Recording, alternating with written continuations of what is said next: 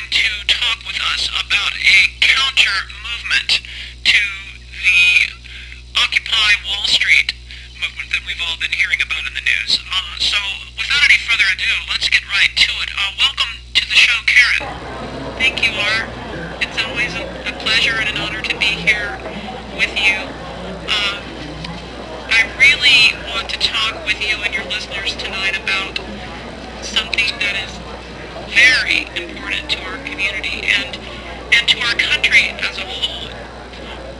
I've recently had the honor of being appointed executive business liaison between mall tenants and mall security here at the Arden Fair Mall in Sacramento. And what that means in layman's terms is that I am tasked with solving a critical problem, one that threatens the very survival of malls across our great country. Although I don't agree with Occupy Wall Street and the folks that are associated with that movement, I've been inspired by their young passion and women in business acting on that inspiration, and we've launched a counter movement to theirs, which we're calling Occupy Window Shoppers. Okay, Occupy Window Shoppers? Yeah, Art, right now while I'm on your show, we're live on scene at the Arden Fair Mall in Sacramento with a full complement of mall security personnel fully equipped. We have been given permission from mall ownership to implement what we are calling mall law. Mall law. What exactly is that? Well, Art, it's similar to, of course, martial law, and it's to address an economic emergency of too many window shoppers in our community and, like I said, across our nation as a whole. In a nutshell, under this emergency measure, shoppers are required to spend at least $50 per visit in order to enjoy the Arden Fair Mall experience and in order to cover our tenants' cost of doing business. I mean, what women in business really want to stress here on your show is simply this. Americans' mall shopping experience is a privilege, not a God-given right. Your inalienable right to life, liberty, and the pursuit of happiness does not include taking up a valued parking spot during the month of December, during the Christmas rush.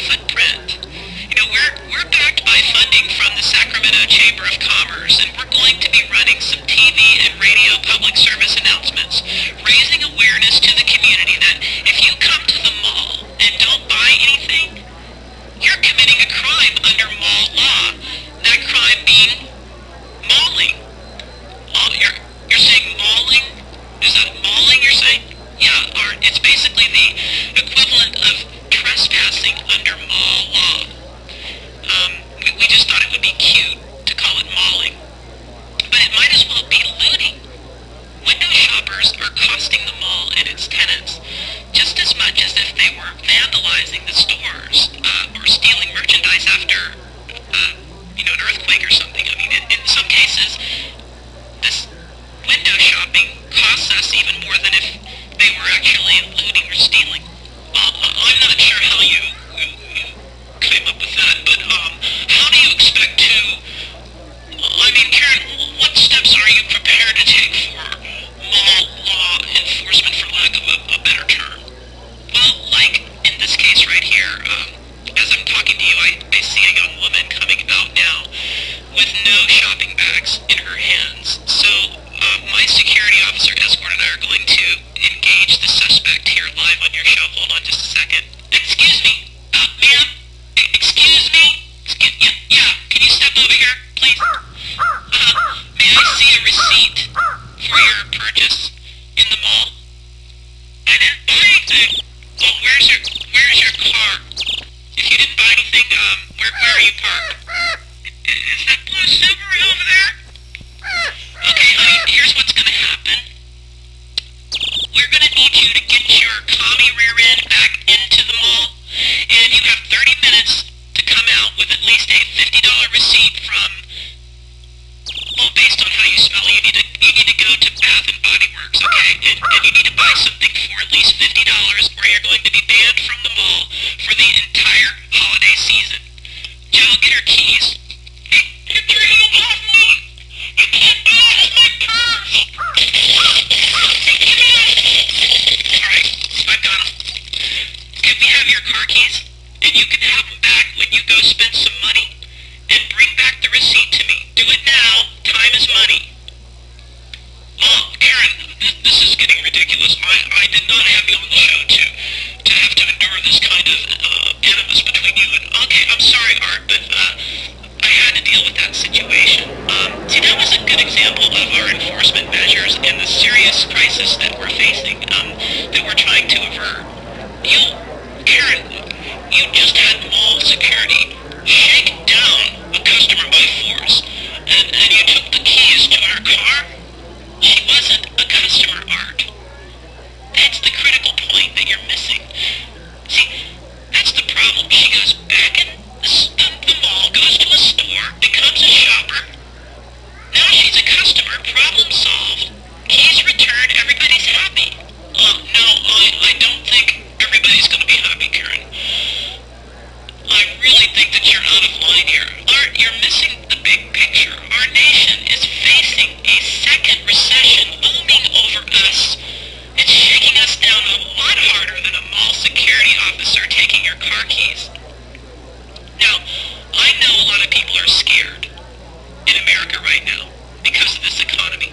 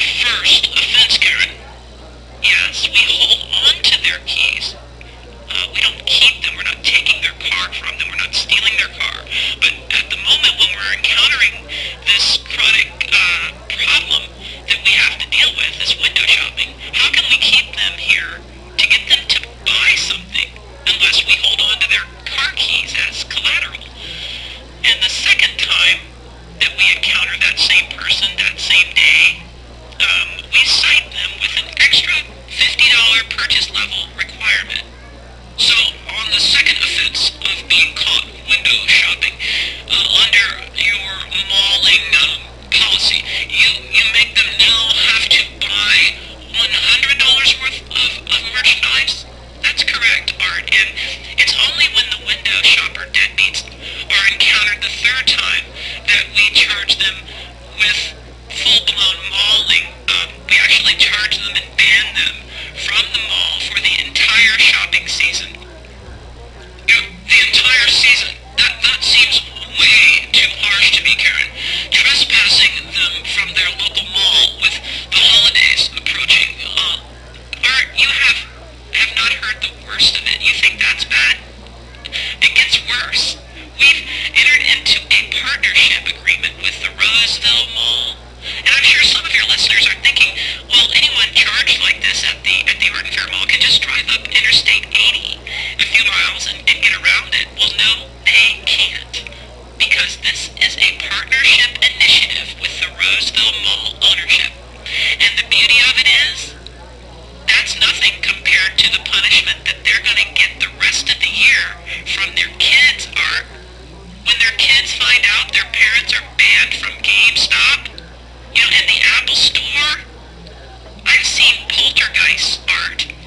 Houses possessed by angry, evil spirits that were more peaceful and forgiving than one where a teenager can't get their new Xbox.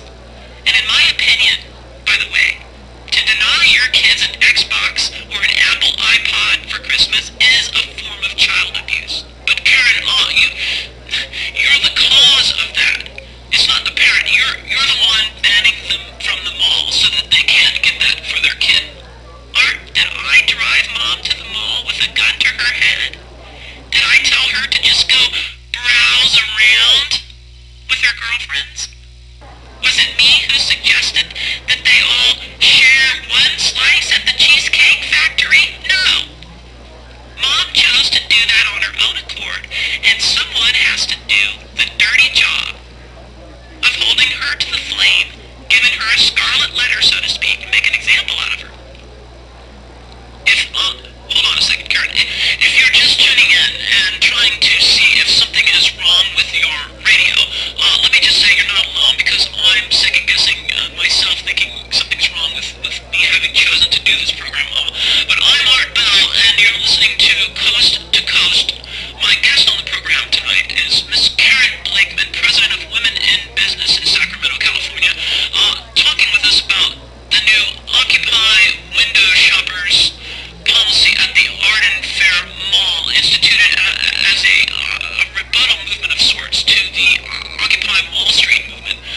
Karen, let me just ask you, do you really think you are going to accomplish anything with this aggressive business posture, other than just making shoppers extraordinarily angry with you? We estimate there will be, about a 12-month corrective lag from our efforts with the Occupy Window Shoppers initiative. When the violators' kids don't get anything but crap from the local dollar store for Christmas, like I said earlier, the little devils will discipline their parents, and that will be the worst punishment for the parents. These deadbeat window shoppers will learn their lesson, and they will become much better consumers next year. We believe that we'll actually make up for this year's losses from banning them, because they'll be so motivated next year to make the pain stop. That's what's going to be in their minds. The kids are going to pressure them all year long and make life so miserable. They're just going to want to make the pain stop next year, and they're going to double, maybe triple their purchases to appease the kids. May I give out our website, Art? Yes, go ahead, quickly. Okay, it's Karen, you don't have to give out the W's now. We all, at this point, here in the 21st century, we know the website begins with the W's. Art, you can be so rude and petty sometimes, excuse me. I just want to make sure. You never know, there might be someone out there that that's just learning about. Karen, just go ahead and give out the website. Start with just the beginning without the W's. I want to give out the W's. Karen, for God's sake. All right, go ahead. www.occupywindowshoppers.mp4.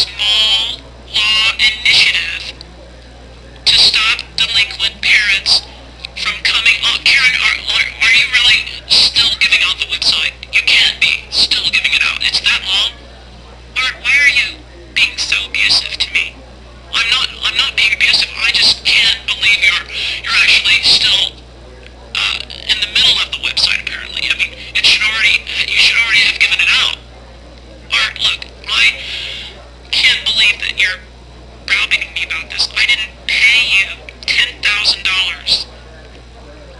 Okay, for that advice. You, Karen, women in business paid $10,000 for the advice. That should be your website. Look, I don't want to get into our specific involvement with our consultants. Karen, I would have taken $5,000 to tell you that it should just be ArtBellOccupyWindowShoppers.com, and that might have even been a little too long. Can I please finish giving out the website? Alright, Karen, go ahead, but this is ridiculous. It's the longest website I've ever heard in my life, but go ahead. Occupy Window Shoppers Mall Law Initiative to stop delinquent parents from coming to the mall without spending any money.com. And I'd just like to add art that. That's all one word, no spaces.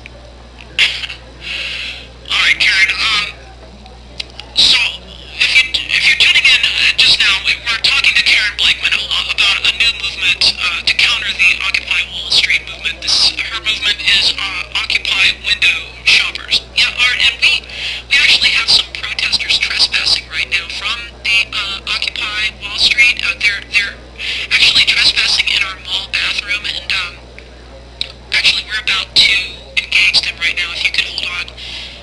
Yeah, you can hear them in there. Joe, yeah, you stand on one side. I've got this side of the door. Yeah, okay, you go in high and I'll go in low. Okay, that's good. Alright, here we go. Alright, you kids, we caught you. You kids, you're with Occupy Wall Street, right? Alright, what the heck are you doing occupying our bathroom then? You kids, you have exactly 15 minutes to go buy some Bob Marley t-shirts or something before we have your VW van towed for illegal parking. Karen, I really did not intend for this program to get bogged down with all these detainments that you seem to be doing and all this animosity that you seem to be projecting toward mall shoppers. I'm sorry, Art, but I don't mean to come off mean-spirited and full of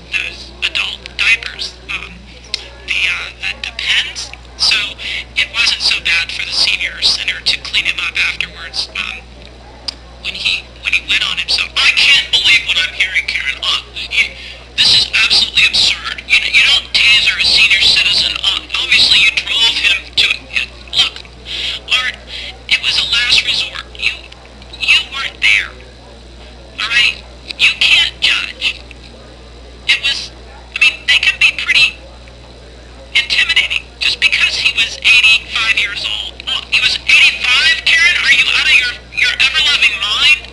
Look, he was terrorizing customers. He was frightening shoppers who were spending money, jeopardizing the lives of law-abiding American consumers. All right, we gave him every chance, but when he crossed that line of jeopardizing lives and frightening shoppers who were spending money, when he crossed that line, we had no choice but to take him out with the taser. Karen, you've obviously lost your mind. You don't see that you had to have driven him to that behavior. You were the cause of it. It's becoming crystal clear to me, Karen, that you don't care about anything but money. Your entire motivation in all this seems to be only unbridled greed. That isn't true art. That is another horrible thing. First you call me a Nazi, and then you tell me that I'm only motivated by greed. I'll give you the perfect example to prove that that's wrong. You may have heard about the act of indecent exposure that we recently had in the food court here at the Arden Fair Mall. It made the news all over. I think it made national news. I felt so bad for the poor guy. Let me see if I'm understanding you. You felt bad